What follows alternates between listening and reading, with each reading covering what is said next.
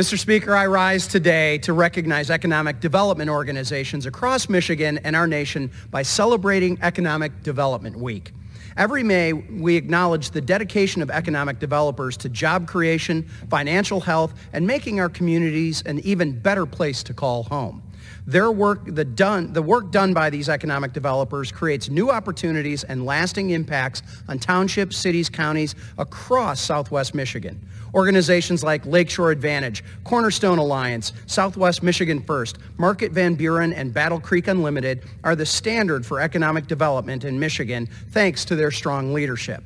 As a small business owner myself, I understand the importance of creating a forward-looking plan that advances your community's goals and well-being.